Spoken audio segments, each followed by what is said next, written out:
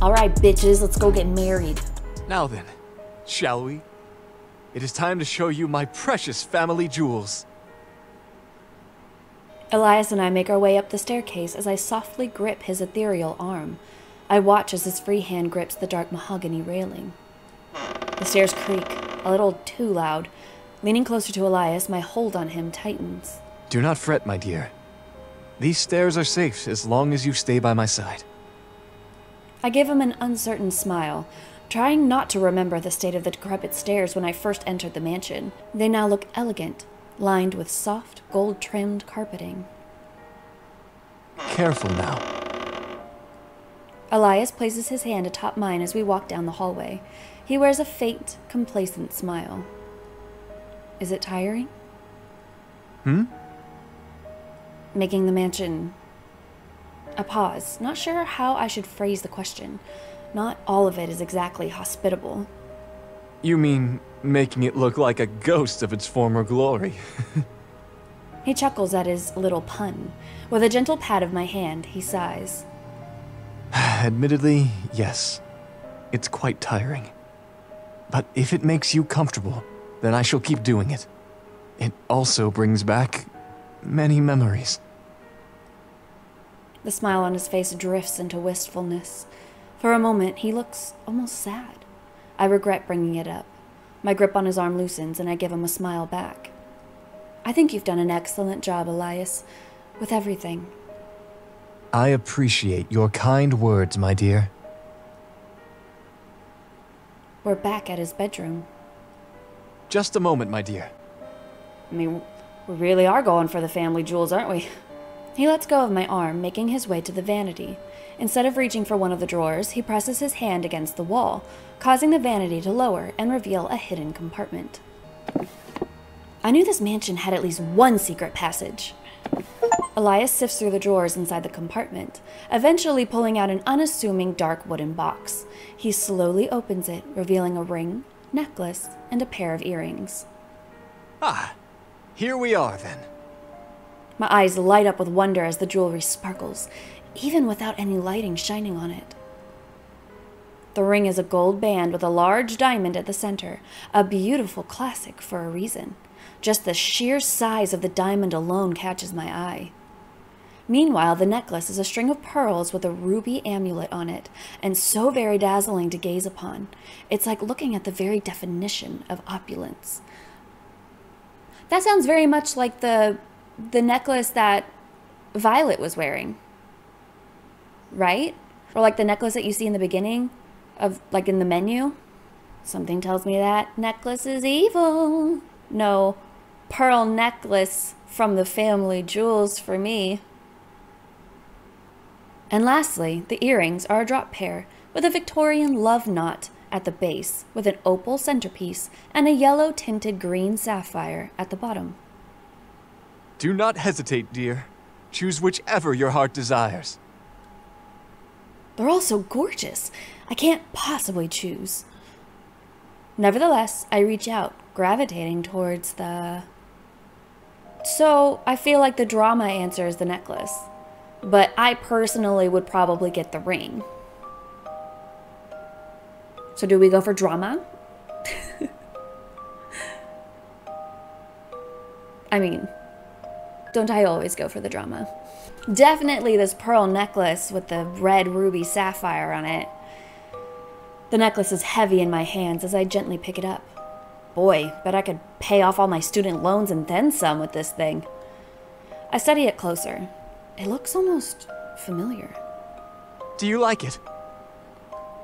I do, but I think I've seen this before. Maybe from an old picture? Elias tilts his head. It was one of my mother's favorite pieces in this collection. It's also the most expensive. But does he like his mother? Or did I just fuck up? As he says this, it suddenly becomes even more heavy in my hands. Here, allow me. Elias takes the necklace and moves behind me. Could you tell me more about yourself, Elias? I'm curious to know as much as I can about my groom. Of course.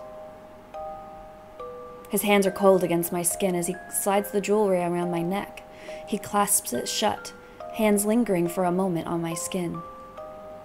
He gives a tired sigh before speaking, a hint of melancholy lingering on his lips. I must confess that I was born quite sickly, and my birth came with so many complications that it nearly killed my mother. Even after that ordeal, there was nothing the doctors could do to help my weak constitution. I suppose that's why my father and siblings treated me the way they did. I was seen as a nuisance, a problem. I don't entirely blame them. Well, you should. You should entirely blame them. I'm sorry. It's far away and in the past now, so enough about that. Elias moves back around to look at me, a cold, ghostly hand trailing along my cheek. The sadness from his voice has all but disappeared. Marvelous. The necklace fits you perfectly. I angle my head up to get a clear view of it in the mirror. It certainly is gorgeous, but I know that I can get more information out of Elias if I play my cards right. I'm certain this necklace must bestow infinite beauty upon its wearer. Surely you've seen others don it before. As I mentioned, this was my mother's favorite piece. It graced her neck quite frequently. And what of your previous bride-to-be? Did she not wear this as well? My previous bride. The smile slips from his lips, and his eyes go hazy. I brace myself for another vision. I feel bad. I know it's unpleasant for Elias as much as it is for me, but he's a key witness to the mystery of this manor. His whole life and death, as a matter of fact. The silence stretches on for what feels like forever. Elias's face is completely blank, devoid of any emotion. Elias, dearest? I meant no offense. Elias grips my shoulders, his fingers phasing through my skin, causing a shiver. Her name was Violet DuPont, the sister of our groundskeeper. We never wed because she betrayed me the day before our wedding. Which, again, makes no sense, because if you had waited a day, you would have been entitled to the estate. I suppose she and Gerard were desperate. I should have been on my guard when they continued to ask me about the location of the family jewels day after day. I thought the necklace, the grandest piece in the collection, would have been enough to hold her interest. I had promised to share the rest of them with her after our consummation.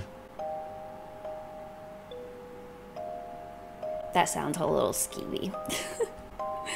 But before I could even cry out for help, Gerard held me down while Violet... I put my hand over Elias's in an attempt to show him that I don't need to hear anything else.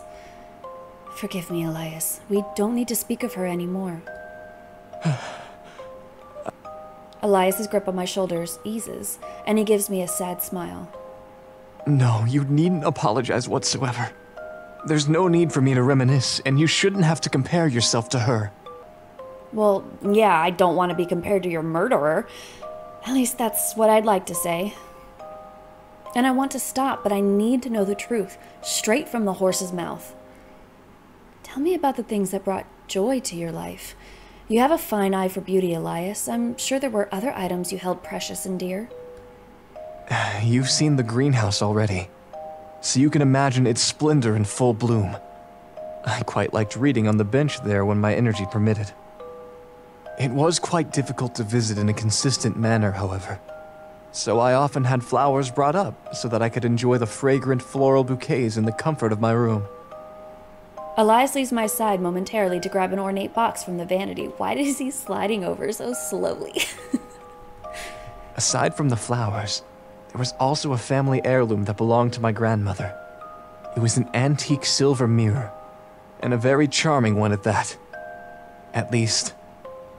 I lean forward as he opens the box, and I peer into its contents. It's the broken glass. That was before it shattered. It's the same shards of glass I found while investigating his room before. I liked it quite a lot, and ended up taking it out of the attic in my early childhood. I used to look into it and imagine myself as some sort of fair prince. The fair prince of Bel Air.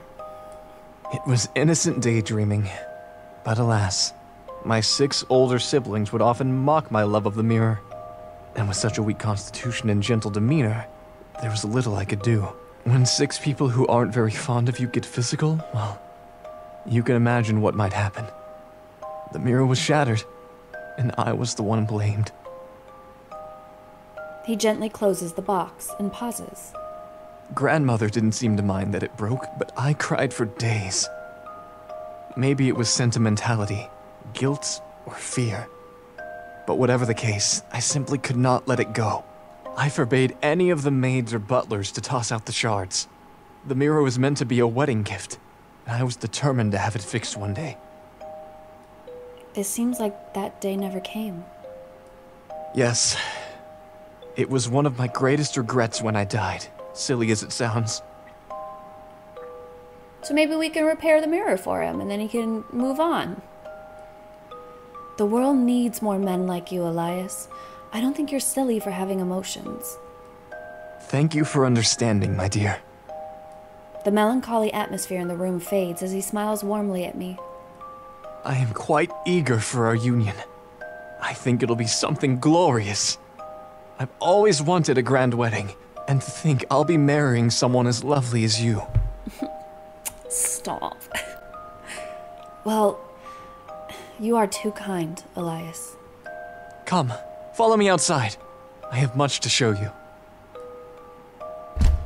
We exit his bedroom together and go down the stairs one last time, my new accessory adding weight to my every step.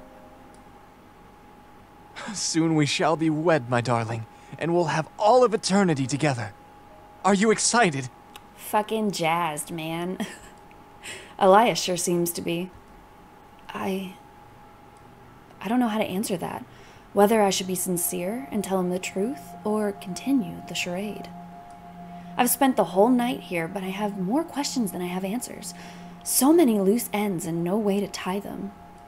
And yet, I'm about to tie the knot with a man I barely know, while I have no idea if the other one will reach me in time. I'm so screwed. My love, what's on your mind? Nothing. I mean, I really am a bad actor in the end. With everything that has happened, it's about to happen. I must be feeling the entire range of human emotion right now, my beloved. Nervous, excited, and so full of dread. We return to the foyer where this whole night began. Elias glides along the floor while I do my best to keep up with him, trying not to arouse suspicion. He places his hands on the door behind the steps, then turns to me. Are you ready, my love? I have worked tirelessly to prepare the old ballroom for our ceremony, and while we may not have any guests, I do hope that you will be pleased. I feel like Violet's gonna make a little surprise appearance. My voice is hoarse, so the words get lost in my throat. All I can do is smile and nod. Excellent. Then without further ado... The doors to the ballroom open wide and Elias bids me through. I walk down a tattered red carpet, through the dim, cavernous room, towards the center where extravagant dishes, aged bottles of wine, crystal glasses, silver cutlery, and finally our bouquet await us. No one is watching, and yet with each step I take, I hear the echoes of whispers, murmurs, cheers, and sobs whenever my foot lifts from the floor. Are these memories of previous weddings Elias has attended, now recreated for his own? I wonder who will officiate. Elias must have some memory of a minister ready as well. I turn my head back and peer at the door, waiting for my groom. As he floats in, the noises grow more raucous, and the lights bloom in a pale blue glow. My gaze is fixed on Elias. An eternity passes in a single second as he reaches the altar, beaming with endless pride. It's time. The crowd hushes down to a murmur before coalescing into a single echoing voice. Welcome all. Family and friends, thank you all for coming today to partake in this joyous occasion. Today we are gathered together to unite Elias Gallagher with his beloved. I still can't take my eyes off my groom. Long has he suffered, and now long shall he be overflowing with joy. Let the memories of betrayal, of murder, of waiting be washed away like leaves in a flood. I mean, we really gotta talk about his murder at his wedding. Love has triumphed. Triumphed. Because that's what this is. Love. Oh God, if this is what Elias is thinking. Do you, Elias Gallagher, take this person to be your lawfully wedded spouse, to live together in matrimony, to love them, comfort them, honor and keep them, in sickness and in health, in sorrow and in joy, to have and to hold, from this day forward, now and for all time? I do. Do you, my dear, take Elias Gallagher to be your lawfully wedded husband, to live together in matrimony, to love him, comfort him, honor and keep him, in sickness and in health, in sorrow and in joy, to have and to hold, from this day forward, now and for all time?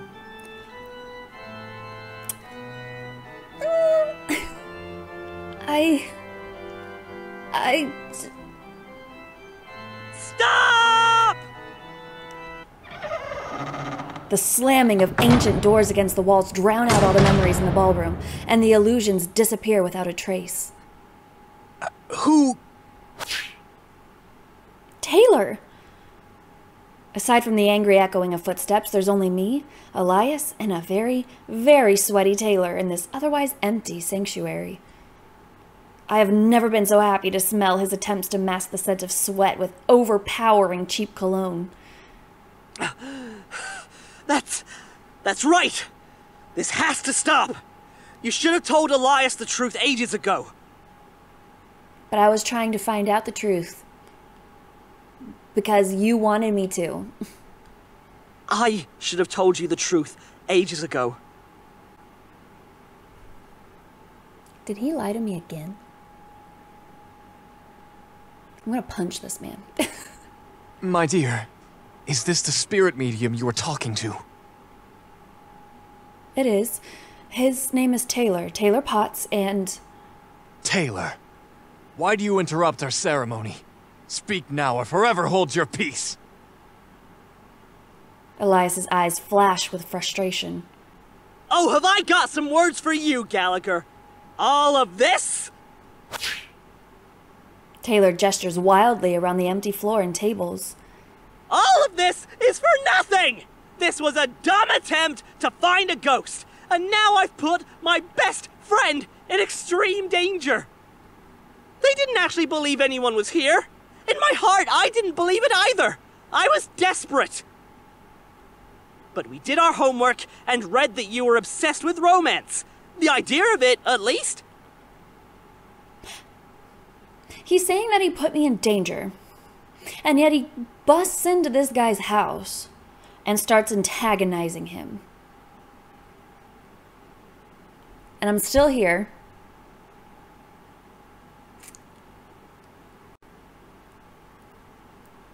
Feels a little counterintuitive there, bud. They aren't actually in love with you, and have never been engaged to anyone before this. We went shopping for fancy clothes to trick you into appearing. Bro. That's my business. You don't need to be telling my business. So stop all of this. We're too young for marriage. We're both just college students, for goodness sake. We have our whole lives ahead of us. Taylor's arms drop to his sides as he takes in a shaky breath. Elias, you should be mad at me. I set them up to do all this. But I should have been the one here, not you. Yeah, I think so. You should have been the one getting married. I look between both the men standing in front of me. Taylor is out of breath while Elias can't find the words. Oh, and he's disappearing. I think we should let OHSIC disband.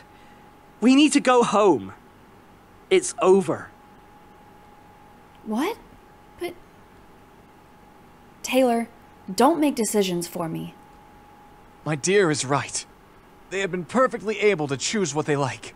I provided plenty of opportunities and... Yeah, and they were playing you.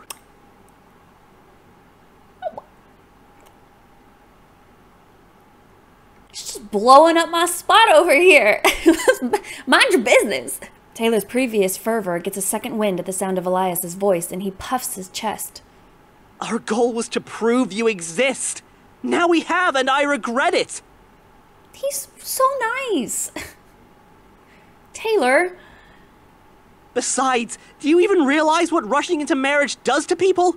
What if it turns out that you two don't even like each other, or can't even stand being in the same room tomorrow? Listen, I agree with the message. I don't agree with the delivery. Like, this delivery is making me want to marry Elias purely out of spite. I don't know about you, Elias. There's only so many tabloids that we can salvage all the way back from like 100 years ago. But have you ever had to watch your parents fight with each other behind closed doors? Well, you wouldn't be watching your parents fight if they were behind a door. Taylor. Elias cocks an eyebrow in confusion. All I can do is stand there and listen, trembling. Rushed, unhappy marriages lead to divorce. Maybe your parents got along fine. Maybe they didn't. But if this was a regular wedding between you and Bud, you'd be waving a red flag for the whole state to see. Mom and Dad tried so hard to pretend things were okay when I was growing up. But I wasn't stupid. I saw the exhaustion on their faces. I heard what they said to each other. No one deserves that. I'm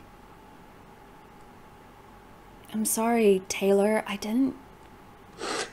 Besides, after all this, I realized... If he says that he loves me, I'm going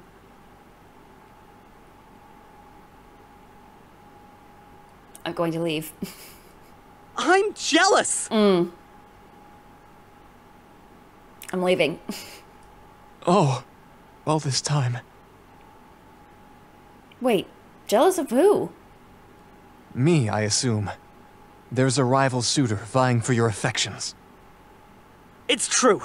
I think you're great, and I really, really like you.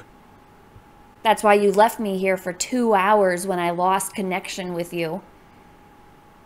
In a creepy abandoned mansion with a ghost. I've wanted to tell you that for some time. Since about the day we met, to be honest. But you were such a good friend. A kind friend who supported me in everything I did. I was scared to lose that. I was scared to make everything too big. But I guess I found a different way to make everything too big tonight, huh? Think you did. What a charming and sad story, Taylor. Much to my surprise, Elias's voice drips with empathy. His words are genuine. Elias? You're... How could I not be moved? But, my dear, I need you to tell me the truth. What did you come here for? I came here to help Taylor find a ghost. Our ghost hunting group was in danger of closing, and we decided to investigate this place. We knew people broke into this place pretty often, and no one ever actually claimed to see any ghosts. So we decided to do what we could to make you appear. Nothing I told you about the previous wedding was true. I wasn't left at the altar. I was never even at the altar. I'm just an ordinary university student trying to help a friend. I see. Don't disappear. Oh, it's making me feel bad. There it is. The truth is out. I suppose it had to happen sometime. If Elias could sink into the center of the earth, he probably would. The only thing keeping him afloat is some sense of decorum. But not all of this was a lie, was it? Your demeanor changed as we spent time together. You got to know me. You learned about the real me. And I think your heart opened. Oh no, come on, don't do this! I get that you're lonely, but you're completely missing the point here. Taylor, please. Where we go from here is up to them to decide.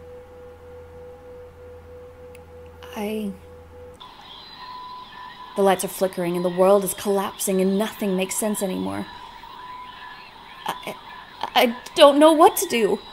I should never have come here at all. This whole thing was a mistake. Both Elias and Taylor look away from me. So that is it then? It simply ends with nothing? A tear culminates in the corner of his eye before rolling down his cheek. Not nothing. Let's just go and forget this happened. What was that? That came from above us! Oh no. It's over. It's over. It's over.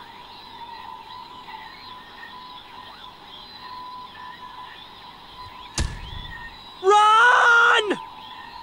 I can't. My feet are frozen. I can't move at all. With Elias in so much distress, he can't focus his energy on maintaining the building anymore. We crushed his hopes and dreams. Decades of waiting, all for an empty lie. I feel Taylor tackle me in an attempt to escape, but it's too late. My head should be spinning. I imagine I've been out for hours, but I feel fine, because I'm dead. Like nothing's happened. Cautiously, I move my hand out into the darkness and find nothing. Even though I should find something. Oh no. I hold my hands up to my face in the darkness, and I can see right through them, like they aren't there to begin with. Hey! Hey! Someone help me! Taylor's panicked voice rings out in the gloom. Taylor, are you? Something's wrong! I can't feel my limbs! Taylor, I think... Did you get caught by the rubble too? Yeah, but... Oh! Oh, shit! Fuck! Like, oh man, died. Yeah, I think we're dead. It's true. Sorry that the mansion couldn't hold you. I did warn you about that rickety second floor. A few times, in fact. He did. I mean, he also did say that as long as I stayed beside him, I would be fine. Elias floats between us, an indiscernible look on his face. He almost seems... happy? And as you also know, it has been close to a century since the estate has seen proper maintenance. Who do you think ensured that the facade and the outer gardens kept well and proper? You entered at your own risk. And now, I think we'll all be together for some time. Uh-oh. I cannot tell you how excited I am to have some company at long last. In fact, I didn't expect your souls to stay in this world. So you just murdered us just because you were mad? Like you murdered all of your family? But I suppose that you two have some lingering regrets anchoring you to this place, same as me. Whoa, hang on. Elias, we never meant it. Leave if you want to try, but don't expect to get very far. I strongly suggest that we all learn to like each other very quickly, instead of letting this situation fester. There's no hope for us? I never said that. Personally, I was never able to leave the mansion even after my death, much to my own chagrin. So I doubt you will have much more success.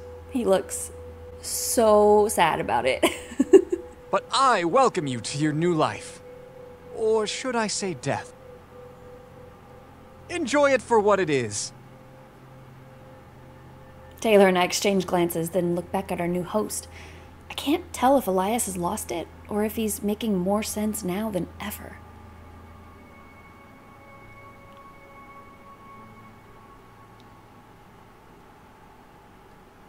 Several months later? It's taken some time, but I finally managed to get my soul to climb high enough to return to the bedroom. I didn't think moving would be so hard. Elias made it look so easy. Taylor still hasn't quite figured it out. Maybe it's despair, maybe it's Elias helping me more than him. I thought you might return here. Oh, Elias. It's a nice little bedroom, isn't it? If you want to lie down, go ahead. No reason not to relax, even for the dead. I need you to not enjoy this as much as you are. Okay, also, his head is detached from his body, right? Because that's how he died. Does that mean that, like, my body is crushed? Because, like, how did I die? Did I die from being crushed? Or did I die because I got pinned under something and then suffocated? Or, like, what? What do I look like? While you rest, I'll go talk to Taylor. I think it's high time things changed around here. Changed how? For the better, I hope. Wait here. And with his signature bow, Elias is gone. I take up his offer and lie my soul down on the bed. It's as soft as I remember. And I can't help but fall into a deep, long sleep. How do ghosts sleep? Wake up, dear. Yeah, come on! I open my eyes, stretch my limbs, and look towards my morning greeters. What are you so happy about? Taylor and Elias float nearby, hand in hand. Hand in hand? So, we decided to start dating. And we'd like you to join us.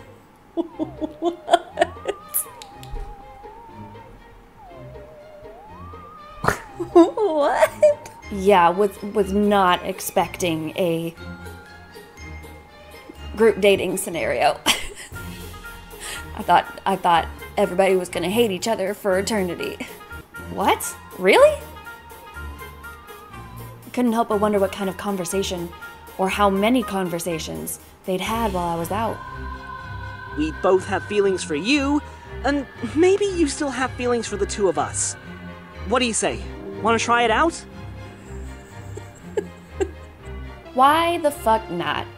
It leads to the least amount of hurt feelings. Yes. How about it? We can repair the ballroom if the three of us work together. And we can spend the rest of eternity dancing in each other's arms. Will you marry us? We were just dating. God damn it. Oh, sure, what the heck. After all, death hasn't done its part. Nothing ever will. I mean, it's gonna be an eternity. Might as well spend it happily. I do.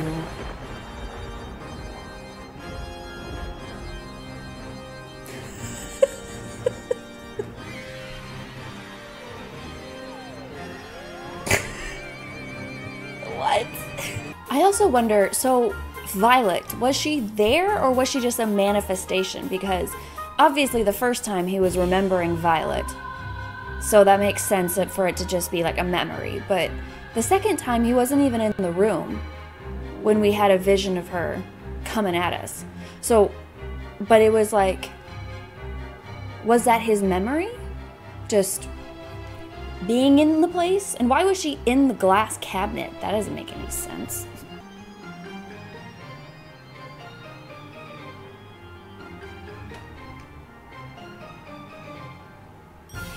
I don't remember seeing this. This is in the moments. He looks very unhappy. Okay, so it looks like we've got 4 more to get to. So that's exciting. I know that we still have another 4 endings to get through, but I feel like that was the best one. Because I am a people pleaser. So the best ending is going to be just everybody getting along together, and don't make me have to choose, because then somebody's going to get their feelings hurt. I don't like that. It makes me feel icky. But we will pick up again and start going through the other endings next time.